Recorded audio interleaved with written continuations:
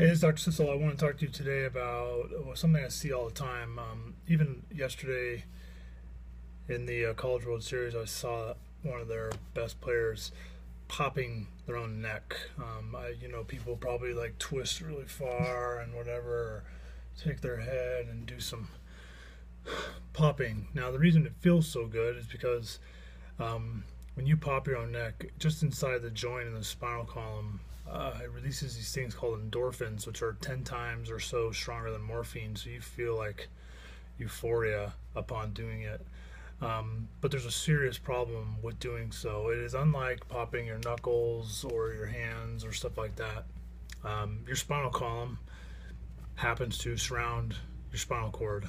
So it's a big deal that you be doing anything twisting like that to it, because it's going to cause problems. Here's what happens: is the vertebrae that gets stuck is not the one that you're moving when you do your thing.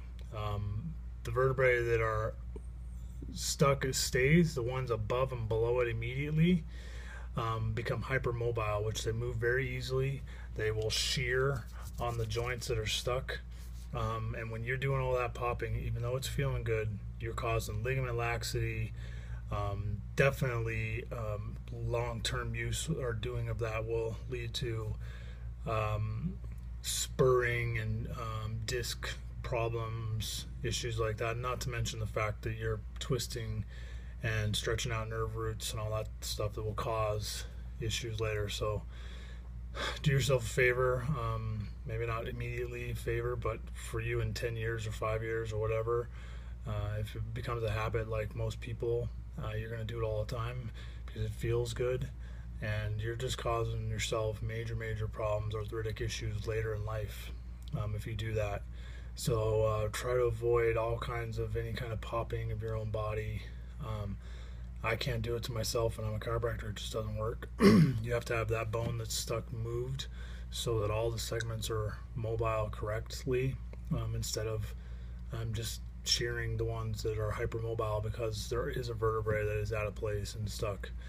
Go get it done properly and correctly by a chiropractor, and it'll get fixed and strong and all that stuff. Just remember that the head, the shoulder, carrying all the body and load and weight bearing, the spine's got to be in those curves. And if a bone shifts out of position, pinches a nerve, shuts off the ability for that nerve to work like it's supposed to. And depending on where that nerve goes will lead to disease, degeneration, breaking down, muscle weakness, pain, all that stuff will eventually happen. It just depends on what nerve it is and where it goes to. So really be conscious of not popping your own spine. Get that thing adjusted like it's supposed to be by a chiropractor. I'm a chiropractor and I get adjusted all the time. So you just have to stay. It's just part of like life, just like you go to a dentist, and when they tell you you got to go to a chiropractor a couple times a month, maybe more at the beginning to get the thing fixed.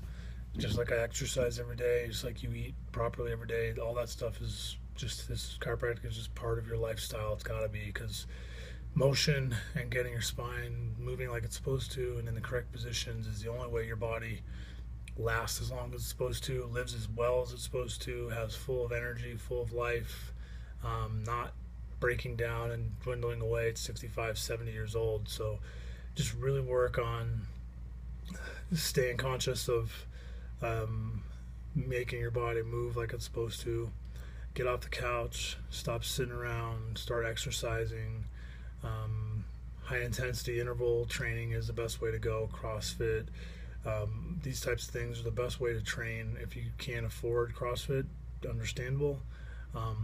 Get on Insanity, start doing Tabatas like we talked about a couple of videos ago. Really, you have no excuse not to be working out. It's just part of your life. It's just part. You should plan your day around your exercise regimen. Food, you make sure you're eating 20 to 25 grams of protein per meal as a guy, 15 to 20 grams per protein per meal 3 times a day as a girl.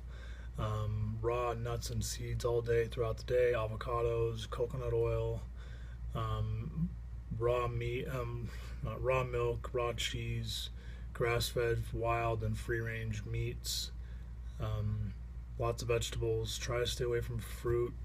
Don't eat a lot of fruit all day. Just don't, maybe in the morning.